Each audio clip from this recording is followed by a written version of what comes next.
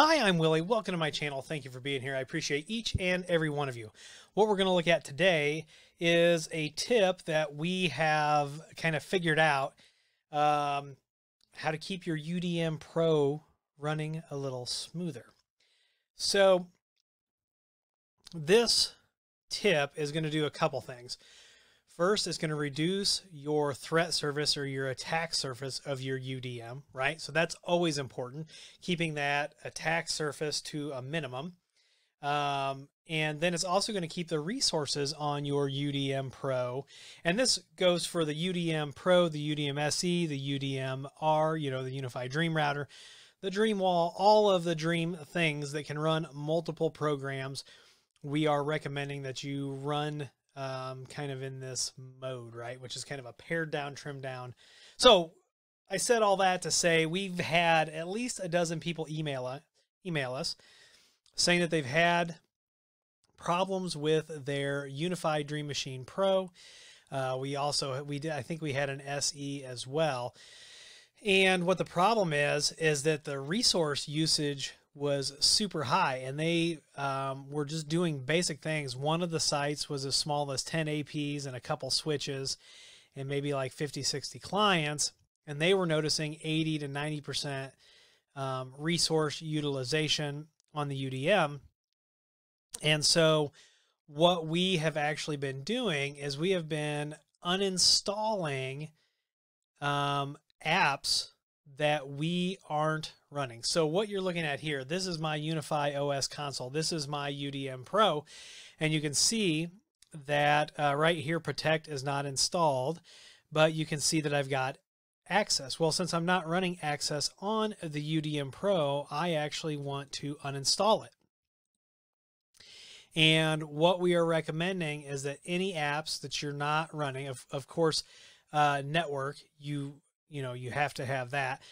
Make sure you are uninstalling these apps if you're not using them. We have found, and several customers have found, that if you are not using these apps, even with them just being installed, even if they're stopped, that they are taking up resources, and sometimes the resource use is very, very high.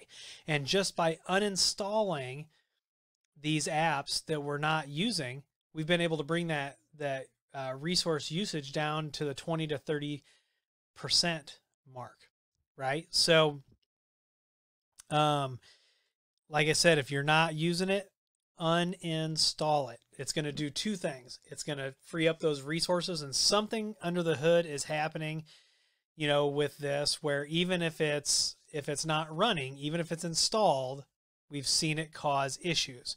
So uninstalling it is going to free up those resources for whatever's happening under the hood, and it's going to uninstall and not use software that you don't have to worry about patching, keeping up to date, so that threat surface is going to be minimized.